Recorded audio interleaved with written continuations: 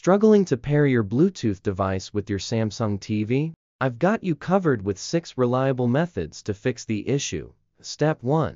Firstly, ensure your Bluetooth device is in pairing mode and your Samsung TV's Bluetooth is turned on. To do this, navigate to the Sound menu, select Sound Output, and choose Bluetooth Speaker List. Step 2. If your device doesn't appear, try restarting both your TV and the Bluetooth device. Sometimes, a simple reboot can resolve connectivity issues. Step 3.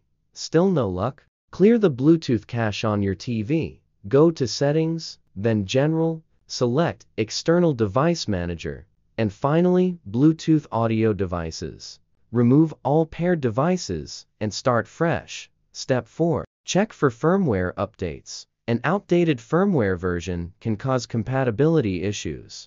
Head to Settings, select Support, then Software Update, and choose Update Now. Step 5. Ensure your devices are within the recommended range, typically 30 feet. Walls and other obstructions can interfere with the Bluetooth signal. Step 6. Lastly, reset your TV to factory settings. This should be your last resort as it will erase all custom settings. Navigate to Settings, then General, select Reset, and follow the on-screen instructions.